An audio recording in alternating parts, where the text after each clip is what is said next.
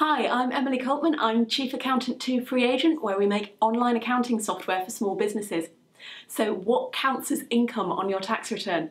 Well, if you're a sole trader, you need to include your income in your accounts, not necessarily when you raise the invoice, not necessarily when you got paid for it, but when you did the work. So check your income, check your invoices and see when you did the work, because there may be some that you actually have to put on this tax return rather than your next tax return.